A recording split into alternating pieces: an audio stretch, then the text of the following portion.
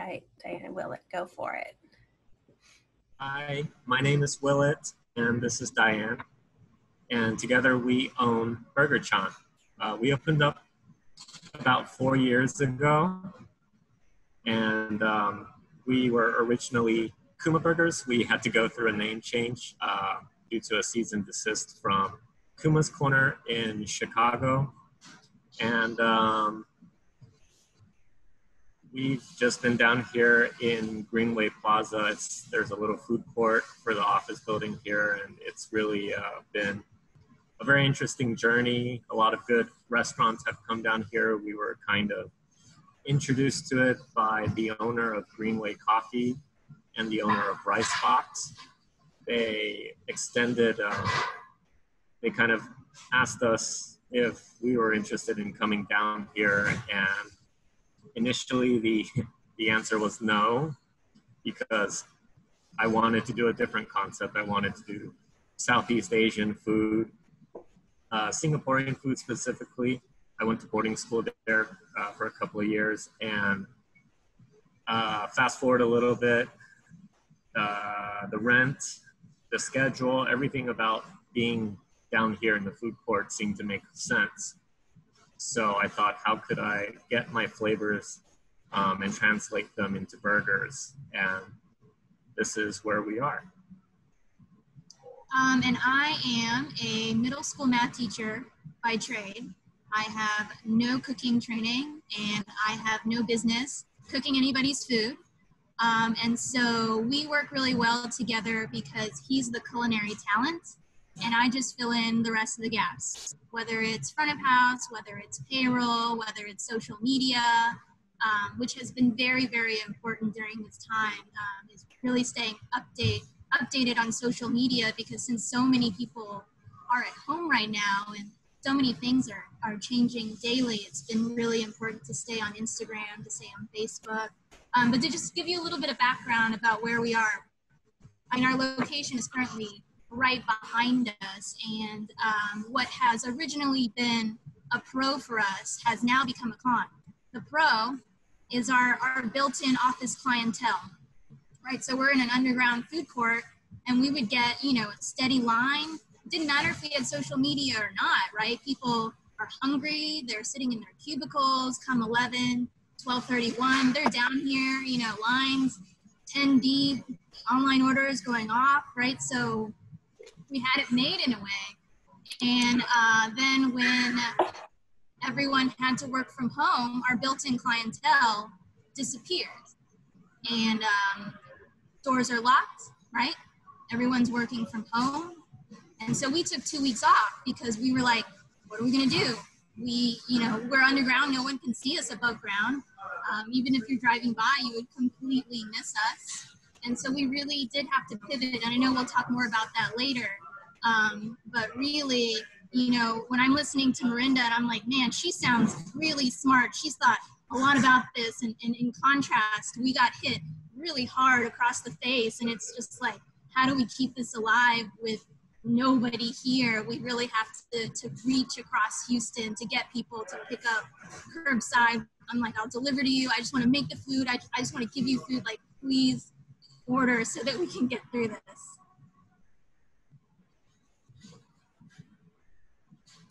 Yeah, absolutely. Go ahead, Merinda. We were where you were when Harvey hit. Literally, we went from having $50,000 in catering on the books to everyone calling, canceling, initially because of the flooding.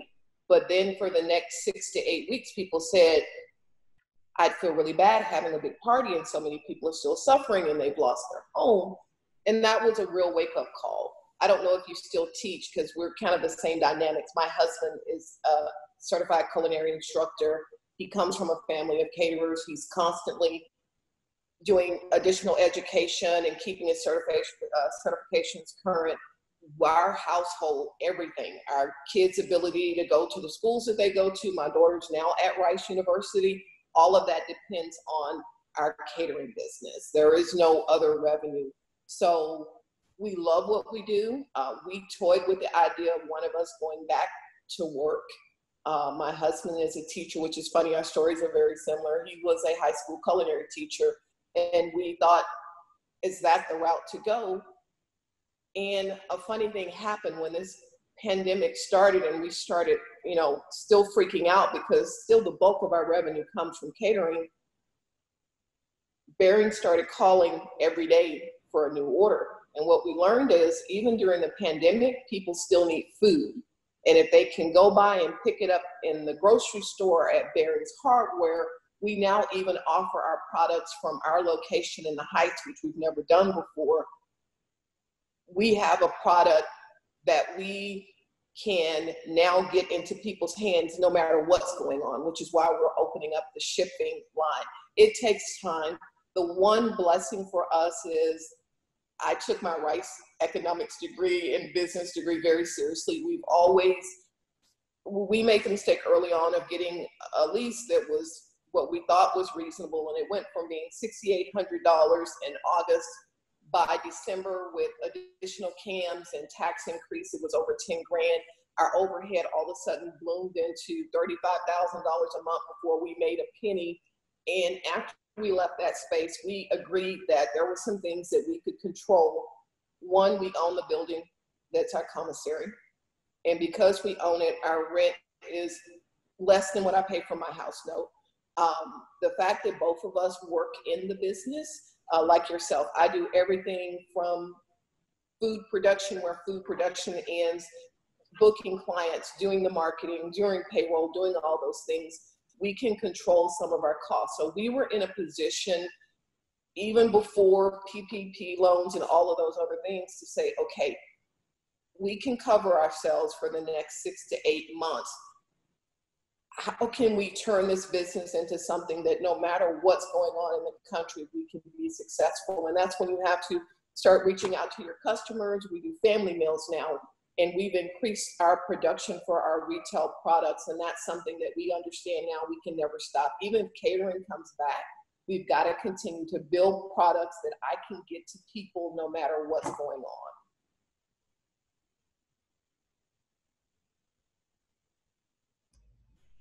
Thank you for sharing that. I think it's time to open it up for other questions as well, if anybody has them, and feel free to to raise your hand or put it in the chat. And yeah, we'll start with Rob. How about that? Hi. So just by way of background, I'm an investor, a very small one, in a restaurant in DC, which seems to be barely surviving, but and my son is a chef in Australia, a CIA grad, and they made a major pivot from sit-down, high-end sit-down Latin American to carry-out, and they were helped by the fact that they also serve a lot of liquor. Their name is Tequila Mockingbird, and Patron gave them 4,000 bottles, single and double serve, and discounts on their liquor. And I'm guessing neither one of you does alcohol. I do. So do you? Okay. I do. So the carry out, that part is really beneficial to you, I am sure. And you guys, well, you guys don't, right? Or do? Yeah. So what, I'm curious, Merinda, you made a pivot, a strategic pivot, and some time ago. Willet, you guys, what have you done? Have you been able to pivot? What's your solution to this? So our pivot is, right, if our built-in office clientele dries up, who are we serving, right? And so we pivoted to everyone else who's above ground. And so a lot of people, thankfully, they follow us on social media and they say, oh, we've always wanted to try your food, but Monday through Friday, breakfast and lunch, I just can't get down there. And I'm like, hey, you don't have an excuse anymore. You're stuck at home. You can drive. I can bring it to you. And so the pivot that we did is we took our employees and we set up this curbside pickup. And our friend made this great video, because it's really hard to find us unless you watch the video, and Google Maps takes you here. And we took some of our employees and made them in-house delivery drivers. So it's contactless within an 8-mile radius. And what's great about that is companies like Uber Eats and whatnot, right? They take 30% versus when I'm using in-house delivery, right? All the delivery fees, all the tips, those are going to my staff. And not only that, you know, it's going to be timely. They can contact the driver. They understand what contactless means. So it's peace of mind for the customer and for us to know that the food is being delivered with integrity. Yeah.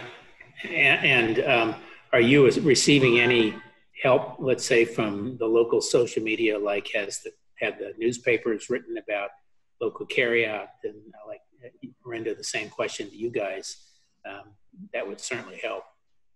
Yeah, so a few of the food writers have posted or they created these databases, right? So if you really want to support local restaurants, they have these lists of all the restaurants and what options. I think it's a little bit, it was more pertinent near the end of March, and now that a lot of restaurants are opening up and, you know, their dining rooms are opening up, it's becoming a little bit less needed because the majority of restaurants are now open. And I think what people don't realize is that just because we're open doesn't mean we're not struggling, right? So people read in the news and they hear like, oh man, you know, offices can go back now. You guys are like back to normal, right? And I'm like, no, the doors are still locked. These offices are coming back July, August. People are getting laid off because there are a lot of oil and gas industries here, right? And gas prices were plummeting. Like, there are some days where we get 10 to 20 people when normally we get 200, right? So this is not back to normal, but, you know, we can't complain in that we're trying our best to get as many orders as we can, and every order, whether it's one burger or 10, like, is amazing to us. Go ahead. No, go ahead. We're also lucky to tap into organizations that provide meals for medical staff. So every here and there, you know, they will say, we need 100 meals for this hospital, or 50 meals here, 50 meals there. And instantly we're doubling or tripling our sales for that day. Personally, I've also started accepting private cooking gigs, which I've been turning down for a while. Just, it wasn't exactly my passion. I did it for a year and we transitioned. I went back into restaurants, but now it's a good way just to get a little personal extra savings. Mm-hmm. And the last question is, it sounds like, again, like Merinda, you figured out how your pivot's working. I'm just curious whether you guys are considering a different path, a new business model once this is over. Definitely. Catering cannot make up the bulk of our revenue. Again, we're fortunate with the contract. One of the things I would recommend for you guys is to consider becoming certified in whatever area, applying for your SAMS number. It's a government number. There are lots of contracts out there with the government. Our particular contract, everyone who joins the armed services goes through one building, and they get fed one meal while they're there. And we provide that meal from the Coast Guard, Marines, Army. There are lots of contracts out there like that. Those are our base. That is what allows us to pay the bills, keep the employees, while we continue to build on our retail products. When catering comes back, we'll be very thoughtful of what catering we do.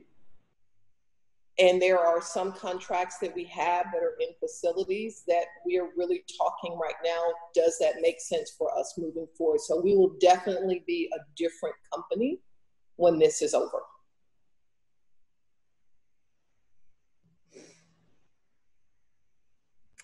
We have a question from Melinda McLean. She says, here in the Bay Area, Yelp and other tech platforms have made a big difference in getting the word out about changes in offerings. And what platforms have you guys found to be the most helpful? For me, it was Facebook. And remember, we're not a restaurant. So I think there's 2 reviews, one of a person we never met or never saw that is out there on Yelp for us, because we don't have the normal foot track, but I normally have one person booking food for 500 people.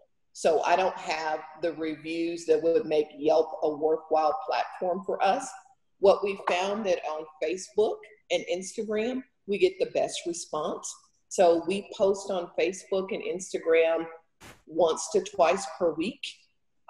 We do the boost on Facebook, which tends to help. We've doubled the number of followers during the pandemic just because we're more active and we've done more of the boost. But definitely Facebook for us has been the best platform.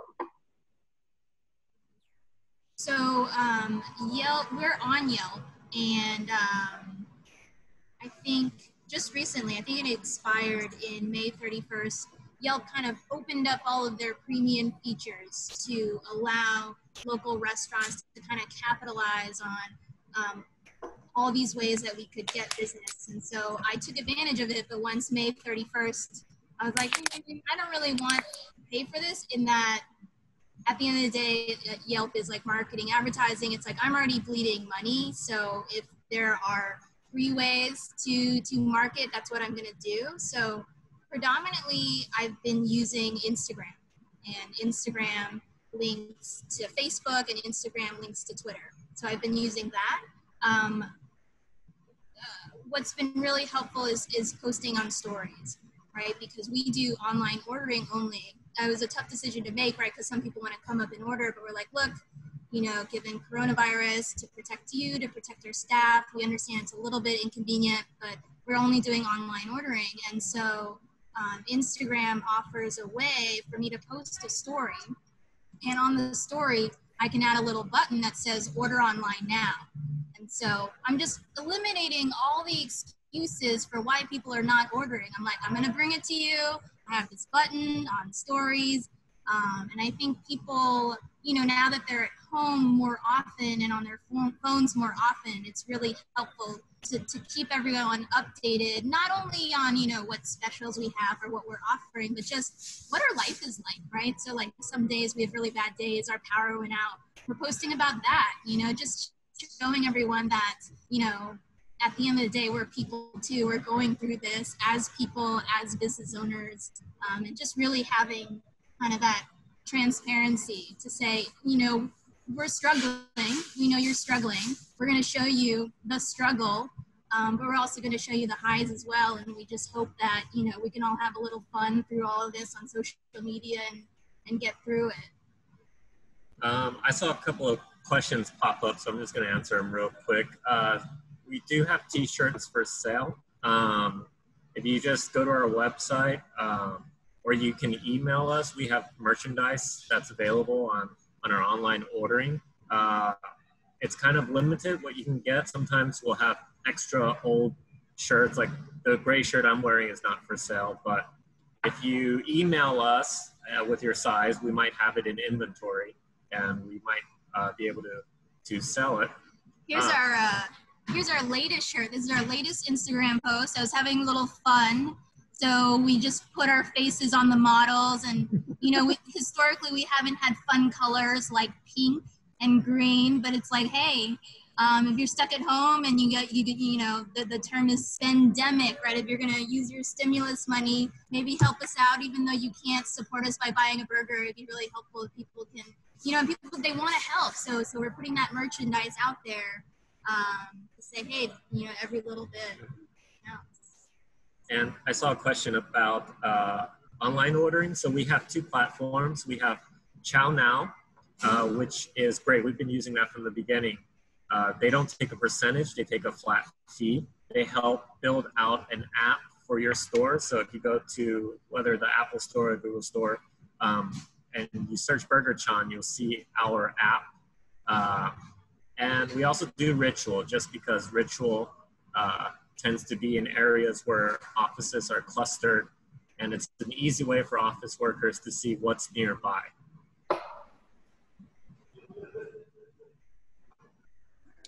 I saw the question about how we got started.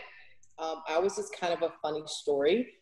When I left Rice, I did consulting, mostly financial business consulting, predominantly for a lot of guys who had left the oil industry and were doing small businesses on their own.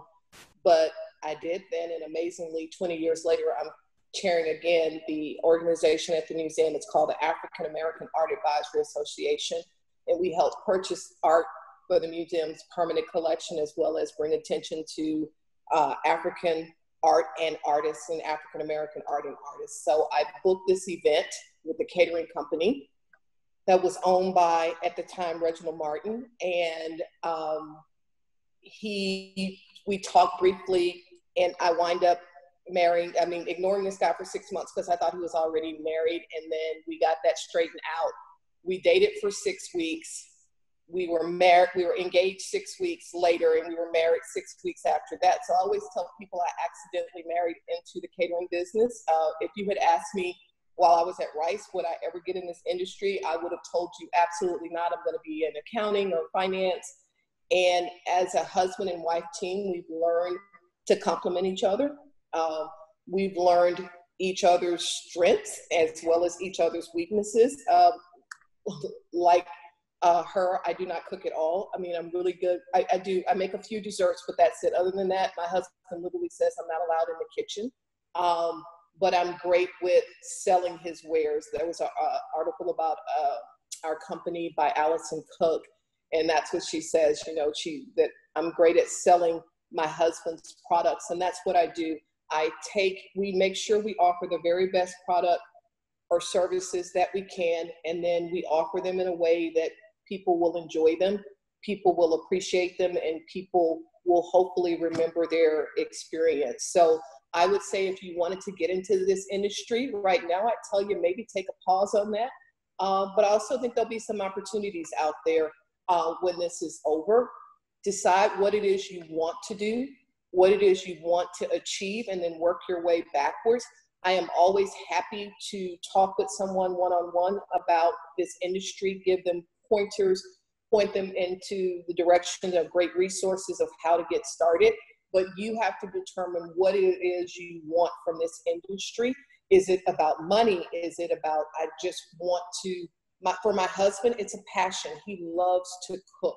He loves to create things, and he loves to see people enjoy them. It's not at all about money, but at the end of the day, as a business owner, we have to have the ability to pay our bills. So we found a nice merger between those two where we keep our overhead low, so we're not forced to do just any and everything. And we have the opportunity to do projects that we like. We still have the opportunity to do charitable things in the community. After Katrina, we literally, from our restaurant, served people who were from New Orleans who had run out of money living in hotels. We served meals for 6 weeks. After Harvey, we literally went to some of the hardest hit communities and just said, for a few hours, let us take care of you. And we did, large meals, and we got volunteers to help. So we found a way to, one, help him live out his passion of loving food, two, make money at what we do, but also found a way to give back to the community through what we do.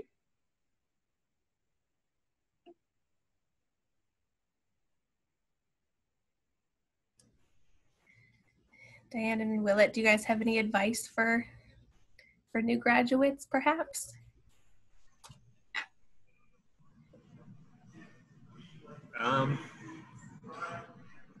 Whatever you choose to do, be flexible. You never know when you have to do something else, when you have to pivot, or when you need to go to plans B, C, D, whatever. Just, Z. Yeah. And my background too, so I graduated with degrees in sociology and Asian studies, and I was going to become a sociology professor. So I lasted 1 quarter at the University of Washington at the sociology PhD program, and I was always really good at school, so I didn't really know what I wanted to do once I graduated. So I thought, hey, more school, then I'll have more time to figure it out. But once I got there, I think I felt like this wasn't really what I wanted to do. I've always really liked teaching. I've always really enjoyed learning, taking sociology courses, but I think teaching and researching sociology is a completely different thing. And that's one of those things where you just realize by doing, right? I thought I had a great plan. We moved to Seattle, and quickly things just didn't feel right. And I think that being able to, as my husband said, be flexible, but also kind of just trust your gut, right? If you feel like something isn't working, like try other things. I think the beauty of a Rice degree is we don't have majors that are super specific, right? And you take courses all over the place with your dissertation. And I think it really just prepared us for the unknown, right? Like nobody saw this coming. And later on this year, we were supposed to open our second location, our first location above ground, brick and mortars, serving more interesting stuff, serving stuff evenings and on Saturdays, and we're finally serving beer and wine, and it seemed like up and up, right? And now we have tunnel vision. We're trying to get through this. When people ask us about the second location, we're like, we'll think about that next year, right? We're just trying to be creative and get through this.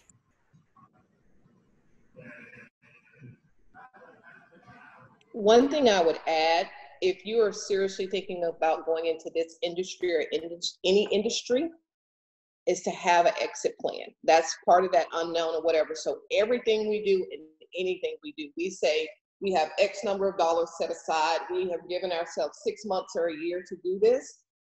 And the one thing I tell people all the time, don't be afraid of failure. Just think of it as, I figured out that this doesn't work.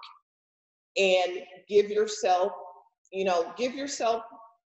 room to make mistakes, but you do have to have a plan. Like whenever we start a new business, we literally say, a new line of business, we literally say, here's X number of dollars for this project, which will cover our expenses for 8 months, 6 months, a year, or whatever that is. And these are the goals that we need to reach in order for us to say that this venture is successful. But it really is okay to need to pivot or need to do something different or not open up this year and do it the next year. That's part of being in business. Nothing is going to, no matter how much planning we do and put things on paper and say in 8 months we're going to do this, in 10 months we're going to do this. Harvey happened. That put plans off for 6 months to a year. I joke, November is literally the busiest time of year for us. The absolute busiest. We do, 6 figures in November. I've had 2 babies in November. I've had surgery in November. I mean, you never know what's going to happen. You just have to have plans in place and other people who can assist you through those difficult times.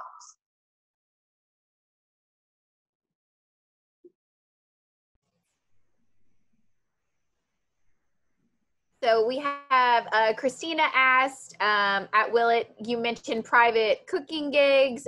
Could you just expand on that a little bit more and how you came across that opportunity? Sure. So at one point, I devoted myself to personal and private chefing. I had a website, and I got very lucky. The agent of an NBA player, Tracy McGrady, T-Mac, contacted me, and I was his private chef for half a year. And that was several years ago. Right now, it's mainly just every now and then someone will contact me. Someone might be offered an opportunity to cook at someone's house. And most of my friends are really busy as well. They own restaurants. They'll just say no. And of course, whoever was asking them will say, well, do you know anyone? And so they'll ask around. They'll just email or text like 50 people. And, usually the answer is no. And I think most people are still saying no.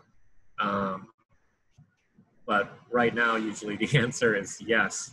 So it's just good timing. And I've gone and done 3 of them in the past month. I have another one coming up this Saturday. It's interesting. You always kind of walk into the unknown. You're going to someone's house. You don't know if they have everything that you need. You don't know what the dynamic's going to be. Definitely something where you have to be very, very flexible.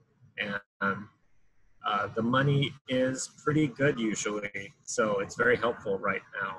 And again, I'm just lucky that with our hours, I have the time and ability to go and do it versus there have been some that I've tried to pass on to others, and they're just like, no, I have a restaurant to run. I can't actually leave this place at that time.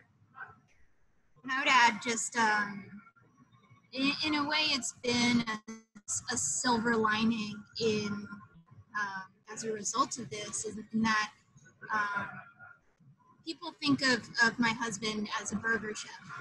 And what people don't know is that A, he never thought he'd be cooking burgers, and B, burgers aren't even his passion. The only reason that we're a burger restaurant is that the restaurant space down here was a burger restaurant. They needed us to replace the burger restaurant. So he thought, well, how hard could burgers be? And I think that people often overlook the fact that, he went to culinary school. He was on the, the opening team for Oxheart, which is one of the, top restaurants back then in Houston. And so these opportunities have been really great for him to flex that culinary muscle and create an omakase meal and to create a special, birthday meal, baller board with steak and lobster to celebrate your 40th birthday. And, because he's like, man, I'm so tired of making burgers every day and people thinking that's all I can do. So he's been really happy in a way being able to make these menus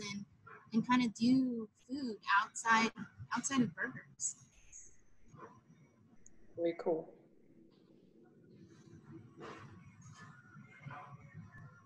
Rob did say that he is having an issue with getting the site to send his shirt to Virginia. So, so if you order the shirt, you just have to select the USPS shipping option. You can pick up and then I did that actually, but it didn't translate across the screens once I signed in to create an account. So I'll try one more time, and I have your email here if it doesn't work. Yeah, we'll work with you to figure it out. We'll get a shirt to you. And Merinda, those sausages sounded great, but I bet you don't mail those to Virginia either. You know what?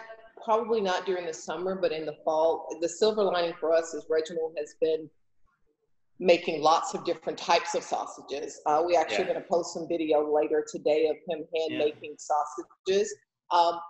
Hot weather probably won't do that well. Also, there are delays right now because of everything going on. Once we're back to the regular schedule and the temperature goes down, we'll be able to ship some of the frozen items. But they're pretty incredible. I actually find myself fascinated with the process of watching him make sausage by hand and then smoke them. My parents were born in the 1920s, and this is things that they did all the time, and this is how they fed themselves. So it's kind of fun to watch that my husband is doing some of the same techniques that my parents and his grandparents did, 100 years ago. It's pretty cool to watch. It's great. And actually, Rob, we have a question for you. How did your son get started in the business in Australia? Did he take classes and get certified there? Who asked that? Christina did. My son wanted to be a marine biologist, and he decided to go to the University of Miami, and managed to drop out twice, burned a lot of money, came home to Washington, where we were then living, and went to work with a friend of ours who's one of the best known chefs in DC, a woman named Rice Lacoste, who had worked with Julia Child, et cetera. And she literally trained him in the kitchen, from fluffing salads to being the fish line chef. And after 2 years, she wrote a recommendation to the CIA in New York, and he went there, had a great experience.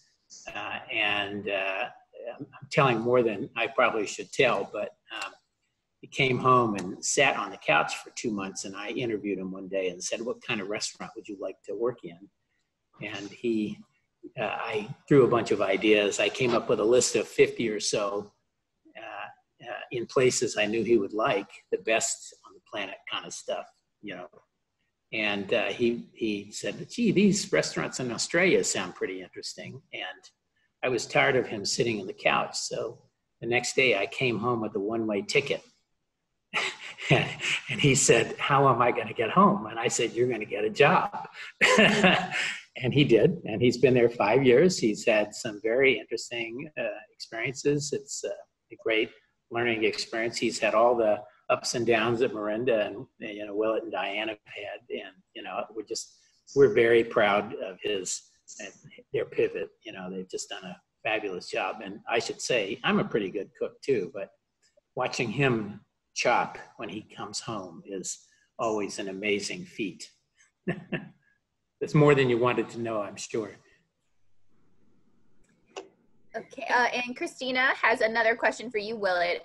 She asked, where did you go to culinary school? And of course, what certifications do you have? I went to Lake Cordon Bleu in Austin, Texas. It was a really good experience. I just got the Associate of Applied Sciences degree, which is, I guess, one of the most popular options there. And I actually cooked at a sushi restaurant for a year before that.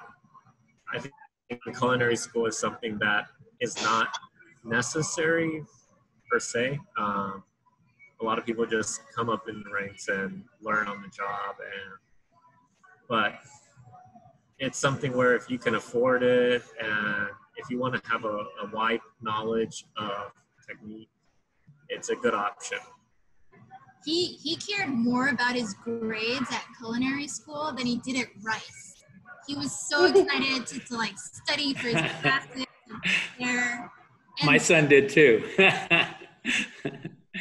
But the one thing you do learn at culinary school besides cooking is also how to balance ingredients and menus and costs and rule of thumb and all that. And I know, Merinda, your husband probably did that too. And, it's a great experience if you want to be a professional chef.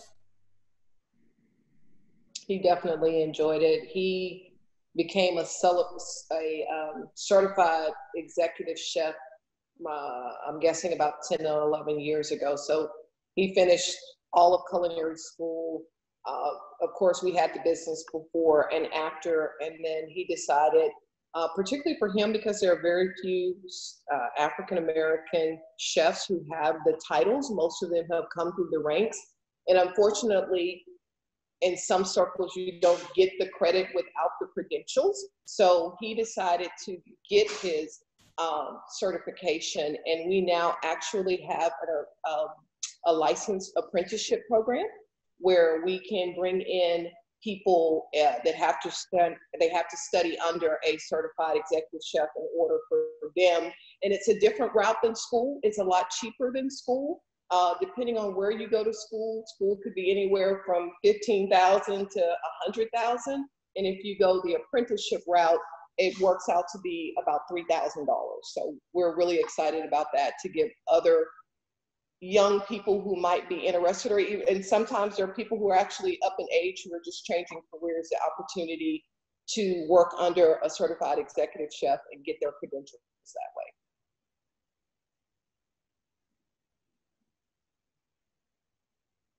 So Carrie and Paige, I think you should sponsor some kind of conference, Rice, of the food industry folks, like these folks here. And, there's also a lot of Rice people in some of the new food technologies, and there's a big wine and beer industry. I spent a lot of time with some of those folks back in February with an NSF project. And, okay. It'd be really interesting, and you'd probably get some good attendance. There are quite a few Rice alumni in the field. You are absolutely right. Wine and beer in particular, and restaurants all across the nation, and apparently even wider spread than that. So I think that's a great idea. I was really excited for this conversation today, to be honest, and just to hear all of the pivoting that's happening and the resilience that is very clear. So I think that's a great idea. We can talk more about that. And I have 2 new restaurants to go to, or 2 new places for food when I come back to Houston for board meetings. Exactly. Now everybody is expanding their repertoire, right? Yeah, Nancy. Let's see. I wanted to ask what Merinda's most popular retail product is? Easy answer. Louisiana bread pudding with bourbon sauce. Yeah. Between Thanksgiving and Christmas, we literally cannot make enough of it to keep, I mean, we're bringing it. One of my funny stories is when we first started this, I'll take a quick minute and tell you, retail was a farthest thing from our mind. We do a party at Barron's Hardware for the Rice School for 700 people. And we make like 20 full-size pans of bread pudding. And one night the party really had ended about 30 minutes ago, but there was literally a line of people fighting, trying to get the last bit of bread pudding out of this pan. And so the lady turned to me and she said, "This is stupid. I come to this party every year just to get this bread pudding. You should sell it." And I made a flippant remark of, "Oh, you should get Barry's to sell it." And a few minutes later, the owner of the store came by and said, "Can you get it here on Saturday?" And I said, "Get what here?" He said, "The bread pudding." So literally we started selling bread pudding out of a cooler just on Saturdays at Barron's. And that went on for 3 to 4 years. Just at Christmas time, we come in, and finally the store called and said, "This is ridiculous. We're answering 10 calls a day about the bread pudding. Will you put in a refrigerator?" So that's one of those stories of, this wasn't even a part of the industry that we were interested in. Our customers kind of demanded it, and it's gone from being something we did for fun to something that's now becoming a substantial part of our revenue stream. The bread pudding did really well, especially at the holiday time, and then people started asking, "Well, what else can you do?" And the crawfish etouffee came around, and then they said, "What else you can do?" And about a year and a half ago, I took the Goldman Sachs 10,000 business course. And I said, finally, I'm gonna focus on our retail products. And I redid the packaging, and I got labels and did all the stuff that would allow us to go into any store. And sure enough, once we did that, our sales doubled. And we just keep working every single day on adding more products. We now have a smoked bacon, fresh smoked bacon that we cure ourselves, that'll be in the store shortly. So now it's kind of taken a life of its own, but it's definitely, the bread pudding started everything, and we sell more bread pudding than anything. Thank you so much. By the way, I'm going to Barron's right after this. We appreciate it. Thank you so much. We have maybe time for one more question. Melinda's got one in here. Says, our community cafe plan includes hiring 50% workforce development, formerly incarcerated or hard to employ folks. Any wisdom about how to be good employers? I think that's a wonderful way to end this conversation. Willet or Diane or? Well, I don't know if we're good to answer that, because I think the answer for us is we're too nice. We have a handbook, but I think that we're on the line every day, and so we're working amongst our employees. It's not really a top-down approach. Like, obviously we're the owners and they know that, but we also work alongside them. And I think part of it is the teacher in me, where rules are very hard and fast, but situations are almost always gray.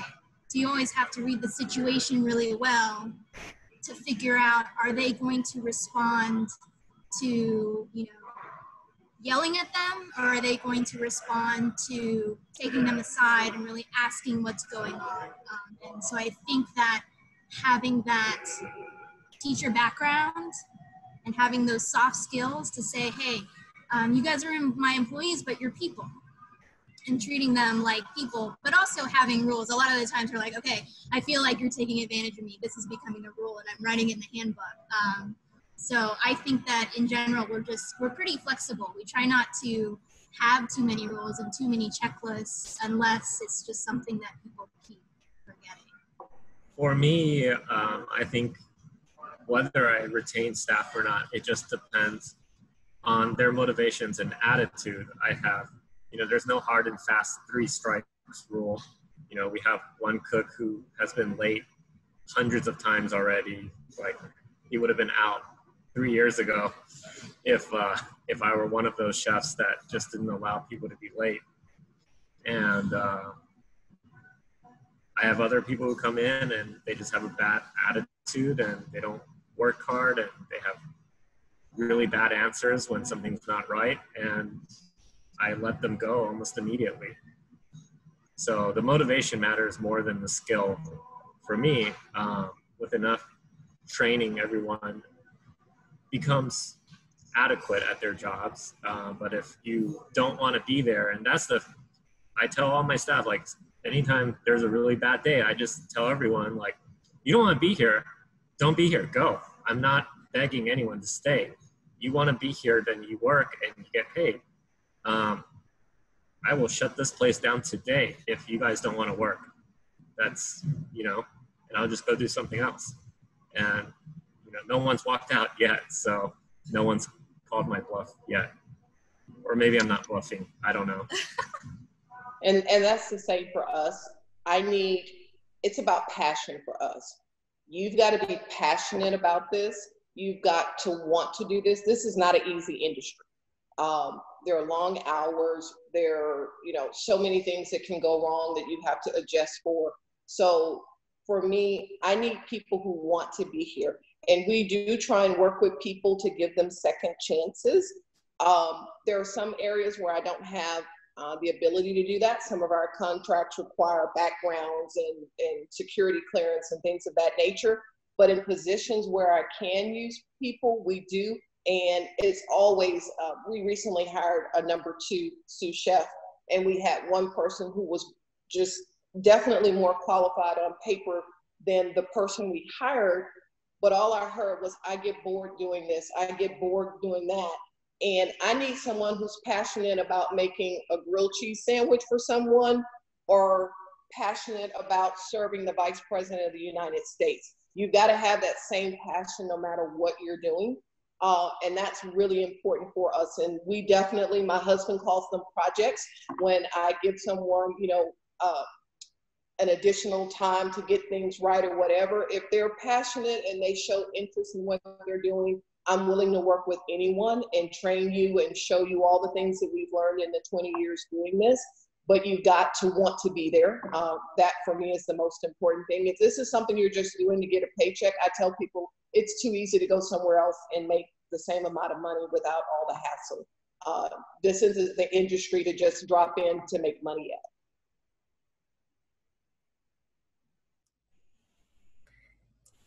Merinda, did you have a question? We can bring that one as our quick final last one. You good? Okay.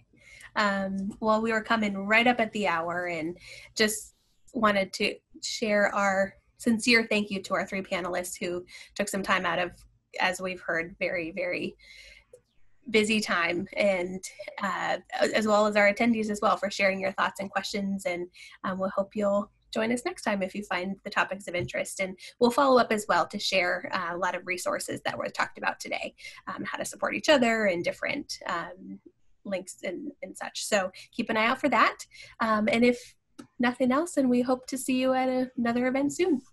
Well, we can watch his YouTube video. His new YouTube channel. Yes, so we'll put that in there too. That's one of our pivots. Is he's posting on YouTube these cooking related videos, like how to break down fish, how to break down chicken, awesome. How to sharpen your knives and what knives are important. So that's been a fun thing that we've been doing. Awesome. Yeah, we'll include that in the email too. No problem. Thank you, guys. Thank you so much, Merinda, and Diane and Willet especially. Thanks so much. Bye-bye. Bye-bye.